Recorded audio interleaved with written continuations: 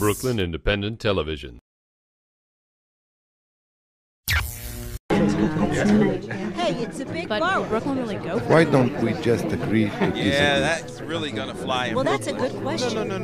No. Listen. That's exactly the point I wanted to make. No community is immune to the horrors of childhood sexual abuse, not even communities of faith. But what happens when criminal law and religious order collide? We've seen this play out in the Catholic Church, and now Brooklyn's Hasidic and Ultra-Orthodox Jewish community is at the center of a wave of allegations and apparent cover-ups. I'm Brian Hynes, and on this edition of Intersect, we present two conversations about childhood sexual abuse. With Ben Hirsh, the head of the advocacy organization Survivors for Justice, and Brooklyn District Attorney Charles Hynes. Survivors for Justice, why does your organization need to exist? The organization needs to exist because there is a serious problem within the ultra-Orthodox and Hasidic communities related to child sexual abuse. In sum and substance, the problem is rabbinic cover-up. And the problem of rabbinic cover-up of this issue has resulted in a problem that is threatening the safety of children in the community and outside the community. Initially in 2005, late 2005, early 2006, a small group of people within the community, myself included, got together to deal with one notorious child molester who was working in a local yeshiva. And yeshiva is a place where young people, it's a school. It's a school, and this particular yeshiva, yeshiva is a religious school, a Jewish religious school. This particular yeshiva was rather large. It's 1,000 students, kindergarten through post-high school. And the particular child molester that we were focused on was someone who had been teaching there for 40 years. It was more or less an open secret in the community that this man was an offender. And he was protected throughout. Anytime allegations were made, there would be a backlash to the victim, to the families. I was drawn into this by a friend of mine who had been abused by this teacher. When he stepped forward as a teenager, he was crushed. And he tried dealing with it, he tried getting people involved, and the dean of the yeshiva came down on him, used whatever connections he had to intimidate my friend, to intimidate his family. And in 2005, this friend told me the story. And what struck me was the cover-up and the intimidation. And we decided we're going to try to do something about this. And we reached a point early on where we decided media is the only answer. That we're going to have to break the taboo of not bringing these issues to the limelight because it was the only thing that was going to pressure the powers that be within the community to do something about it. Can you explain what halacha is in relation to this whole cover-up or taboo in reporting sex abuse? I would strongly divide the two. Taboo is going to be cultural, communal sensitivities. Halacha is law, and law is written law, and then there's commentary on the law. Okay. And the two, unfortunately, get confused, and you're pretty much hitting the nail on the head as to the root of the problem in the community. Because if the practice was to follow halacha, Jewish law, we would not have this problem. The norms would be the same as elsewhere. These matters would be dealt with by law enforcement, by the secular authorities. The problem is that there's a lot of confusion, and unfortunately it's intentional, about what is law, what is Jewish law, and what is taboo and custom. So in a society, a democratic society, where the criminal justice system is balanced, a Jew is obligated to report the crimes to the secular authorities. That's law. And anybody who would say otherwise is distorting the law. Rabbi Kamenetsky is a head of an organization who seems to be opposed to your views on this reporting aspect. Rabbi Shmuel Kamenetsky is actually the second in command at Agudath Israel of America, and his position is that you need to ask a rabbi permission before you can report child sexual abuse to the authorities. When this man speaks, people listen. The leadership of this organization is comprised of the Council of Torah Sages. Torah is the Old Testament Jewish law. And they are the leading rabbis in North America. I mean, we compare them at times to the cardinals of the Vatican. We don't have a pope, we don't have Rome, but these are the most influential rabbis in North America and to some extent in the world. And the organization has taken an official position that one must seek permission from a rabbi before reporting child sexual abuse to the authorities. And they've recently attached a proviso. And the exception is when the act is witnessed or if the person themselves has experienced the abuse, which is almost meaningless because generally speaking, it's the child that is being abused, and the child, a minor, is not going to go to the authorities without their parents, and the parents are not witnesses, and with the witness aspect, it's very rare that a crime of this nature is actually witnessed.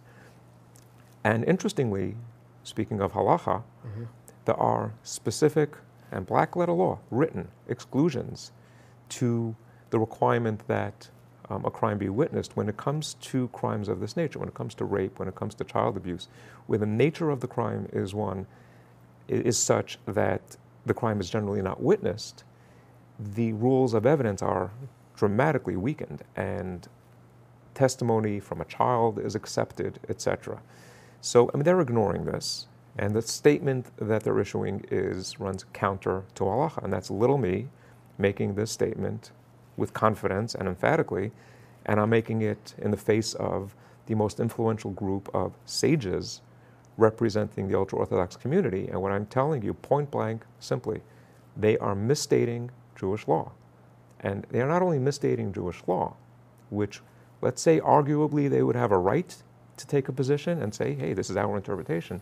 But what they're doing that is really odd is they are misinterpreting a ruling by a elderly sage who lives in Jerusalem, Israel, who is respected. He's now, I believe, 101 years old, universally respected. And generally, when he issues a ruling, it's kind of hard to. It's the ruling. It's the ruling, and these rabbis accept that, and these rabbis tell their followers and the community that you must respect this rabbi's ruling, and his name is Rabbi Elyashiv. And what they've done recently is they've taken his written ruling and they've turned it on its head.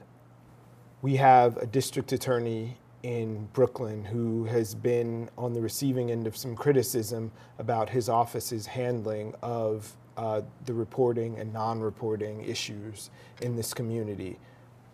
What is he doing right, and what could they do better? District Attorney Hynes has stepped up to the plate in the past 10 days or so, and he has made pronouncements that we've been waiting for 6 years, and we're very encouraged. What he's done in the past week that he hadn't done before is he's actually addressing the statements by Agudath Israel of America, Rabbi David Zwiebel, who speaks on behalf of the Council of Torah Sages. He's addressing their statements to the community that they should not go directly to the police, but rather ask permission of a rabbi first. And D.A. Hynes is finally saying, can't do that. You've got to go to law enforcement. And if you obstruct, you're going to face criminal charges, and you may find yourselves in handcuffs. Now, we're thrilled to hear him say this, and we're waiting to see something happen. We're concerned that he may not be up to, and no criticism to him personally, there are realities involved here. He may not be up to paying the political price for arresting a big-name rabbi who has the ability to sway 50,000 votes. And those are the rabbis that are engaging in the intimidation. So if he does not follow through, it's going to be status quo. But if he actually finds the courage to do what he says he's going to do, he'll be a hero. I mean, he will change the world. Do you have a sense that the community is changing their way that they look at victims of this abuse and even survivors who've come forward? Because there seems to be a very distinct sort of bias on the part of don't be accused.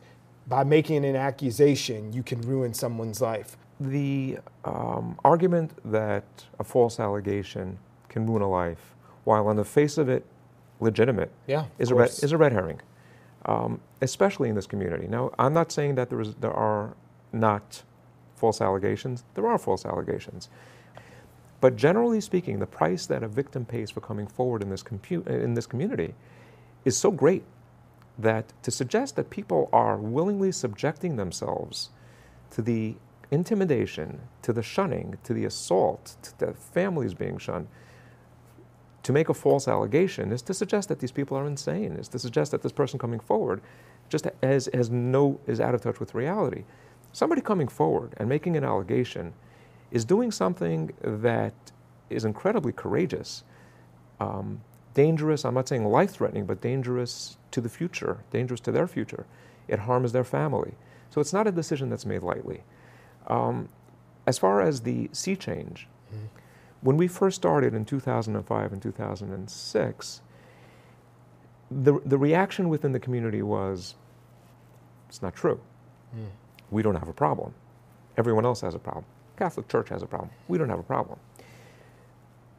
Every step forward, we noticed more and more people within the community changing their tune from it's not true to maybe to, yeah, we know. I know somebody who's a victim. They know somebody who's a victim. There's a news blog called Was is Nayas, and it's a Hasidic news blog. The blog conglomerates news, and they have a comment section. When we first started, the comment sections in that paper were, I would say, 80 to 90%, how dare you? Yeah. You're slandering the community. And if you take a look at the comment sections now when they run abuse stories, it's the polar opposite. 80, 90% of the comments are, this is a terrible problem, how come the rabbis are telling people not to go to the authorities, we have to do something about it. And those are the people speaking. And those are the people feeling comfortable speaking because most of them are anonymous. Right. So, not so anonymous. We saw protests in the streets of Williamsburg recently when there was a benefit for a rabbi who is facing charges, and it was a fundraiser to pay for his defense. But there were people standing across the street from this catering facility saying, no, this is a bad guy. We shouldn't be supporting him, and it makes our community look bad. I mean, it's inspiring to see that, and I just want to clarify one thing. I don't believe that they were saying this is a bad guy, we don't want to see you support him, although some of them may have been saying that. Right. The way I understood the message, it was, don't go after the victim. We don't know whether this guy is innocent or guilty. Some of them do. I don't. And I believe that he has a right to defend himself. Right. But that fundraiser was not a fundraiser. That fundraiser was an exercise by the leadership of this community in sending a message to any victims who dare come forward. You come forward, you're going to be facing this type of humiliation, this type of intimidation. We're going to have thousands of people coming to show support of the accused. So think twice before you subject yourself, your family, your friends to this type of a reaction. Right. So the message was, don't do this. They don't need to do this to raise funds in that community. It's generally a poor community with several wealthy people. For this type of a thing, especially an embarrassing crime of this nature, funds are raised quietly. They don't have a big to-do. They don't have a gathering in a catering hall. Right. This was a message. As with the posters. If you take a look at the posters, you see the missile landing on the community. Yeah. I mean, the missile is the accusation, is the young woman who's making the accusation, and she's bringing the outside authorities into the community. And it's there's a lot of subtlety to an outsider, but to the people in that community, it's straight clear. talk. Yes, it's clear. But it was really, it was encouraging to see, after a few years, to see people stepping forward out in the limelight saying, no, this has to stop. And they're growing. These voices are growing, and these people are getting together more and more. They're going to be getting together more and more, and it helps change. It helps change. The Daily News, there's an op-ed piece, the story in the Times last week. Right. All of a sudden, Kol Sadak is everywhere. So what have you guys done right, and what would you have done better? I would probably have explained it better. I mean, because it's fundamentally easy to understand when you know that for 19 years we had virtually no cases in sex abuse in the ultra-Orthodox community, because every time the defendant's name became public, which is the way we ordinarily announce cases, there would be a relentless search for the victim. Mm-hmm. Remember, you have a very small, insular community. Everybody knows everybody else. So if the abuse was committed typically in a yeshiva school or a synagogue, it didn't take them long before they could identify. And when they identified, the intimidation and the harassment led to cases falling apart. And it was consistent. And over time, we tried, for example, to induce a victim or the family member to wear a wire so we could confirm the threats. Well, you can understand, I guess, that if someone has been intimidated to the point of not pressing a sexual assault charge, they would be less interested in helping us with intimidation. So that was the state of where we were. Yeah.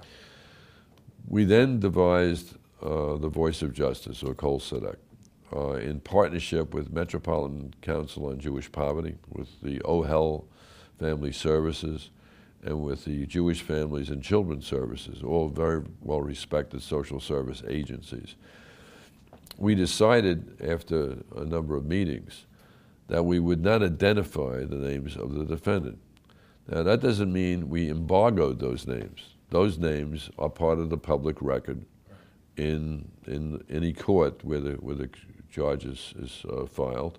And every time a defendant has to appear in court, his name is on the court calendar.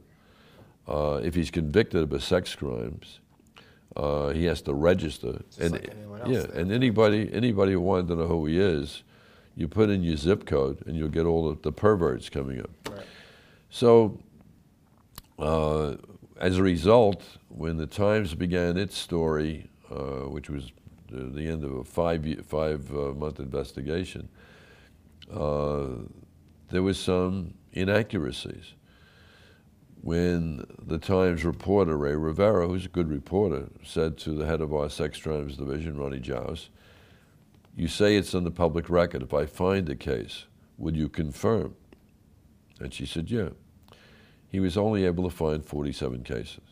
There's a couple of curious things that come out of that. First of all, he concluded, with not a shred of evidence, that half the cases weren't Kol Sadak cases. Just absolutely untrue, inaccurate. Secondly, he concluded there must have been an inflation of the numbers. Basis of what? I don't know. But what I find very, very curious is that he didn't reveal the names. I mean, he had an opportunity to reveal the names, and he didn't. Yeah. So maybe he thought that we had a point. Sue Edelman of the Post contacted us and said, "I'd like to see the names." And she said, she was told, "If you do it off the record, then you can come in, that's fine." And she came in and counted 96 names. Then Rivera called and said, "Can I get the same deal?" And he said, "Sure, off the record." Right. Same thing. I didn't race out to the newsstand the next night breathlessly looking for the Times to correct the inaccuracy, because I know they don't do things like that. With respect to the news, the editor of the Daily News, the editor of the guy in charge of the editorial board, Arthur Brown, doesn't like me, and I don't like him either. Only I don't write editorials, so he's able to write. This morning was the 50th editorial attacking me in 22 years as DA. And most of his editorials are vacuous, are banal, with no substance. So I guess overall, the best thing I can talk about with this program is, why aren't people seeing that before we instituted the program, we had almost no cases. Since we instituted the program, we've had now, as of today, 99 cases. We've closed 52 cases, and we have a 73% conviction rate.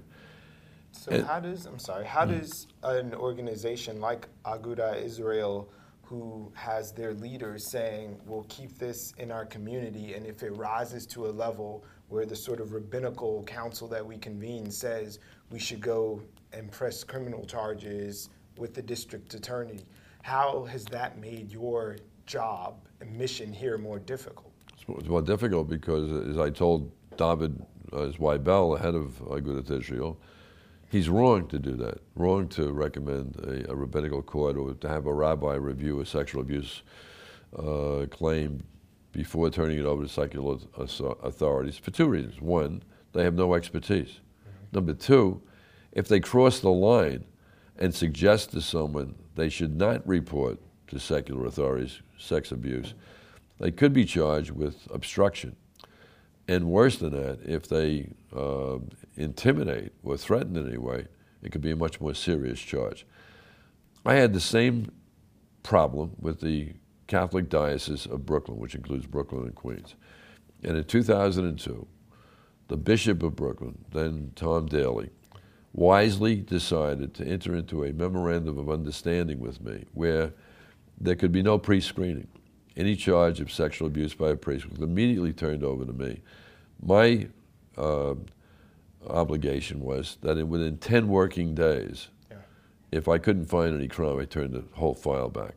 It's worked very well since 2002. Is there an arrangement like that coming for the Ultra-Orthodox and Hasidic community? They don't have a hierarchical authority like the church. Right. Yeah. So my option then is to introduce legislation, which I plan to send to the New York State DA's Association this week, and then on to the legislature, which would make the clergy in New York State mandatory reporters. There are 26 states in this country that require mandatory reporting by clergy. Mm-hmm. Two of them, West Virginia and New Hampshire, have a clergy penitent privilege. 24 do not.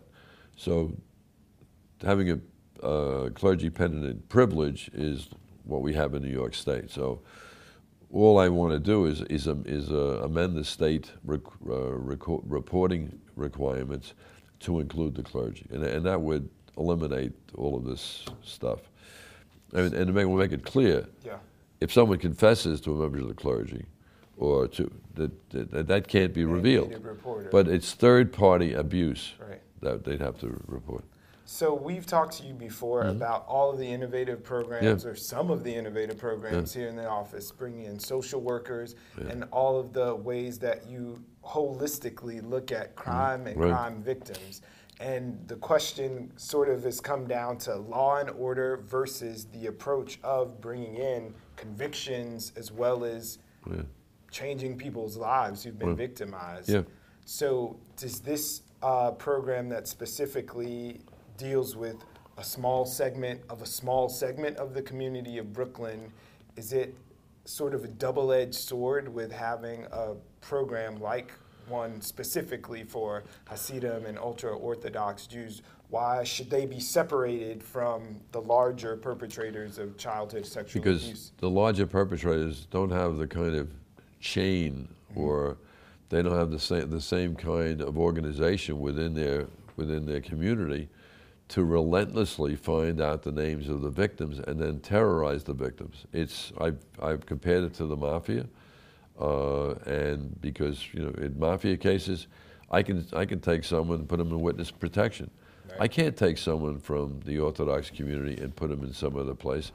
They feel bound to that community, and the kind of intimidation they get is directly related to their need to stay in that community.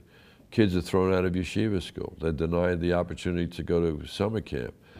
Marriages can't be arranged. All of the things that are the indicia of the ultra-Orthodox are denied someone who, for the for the temerity to come forward and to help prosecute a pervert or ostracize. Yeah. So it's a much different community. And now, I had the option that a lot of DAs have. There aren't any DAs in this country who have this kind of intensive program. Mm-hmm. So I could have said, well, you know what? You can't deal with this community because they're too insular, and they'll thwart every effort. I can't do that. I know that there's sex abuse in the Orthodox community, and damn it, I have an obligation to make sure little children are protected, and that's what I'm going to do. Does your office have any intention of bringing charges against a high-ranking rabbi who is someone who is essentially conspiring to not bring these charges? If any rabbi of whatever rank counsels someone not to go to secular authorities, and I can prove that by other means to corroborate it, I will prosecute them for the misdemeanor of obstruction. If they go further and they threaten, then there are felonies I can charge them with. I have set up a task force, law enforcement task force, the sole goal of which is to put someone in handcuffs that would engage in that kind of criminal thuggery. And that's what they are. Someone who threatens someone who intimidates someone to protect a pervert at the expense of a child who's been molested. They are thugs, and I will prosecute them and put them in jail if I can. If you have been the victim of abuse, visit these websites for resources and information.